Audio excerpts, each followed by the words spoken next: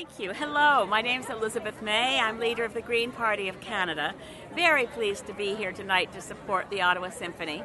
And of course, at the moment, I'm feeling very grateful to Germany for leadership at the G7, for helping to push the world towards decarbonization of our economies.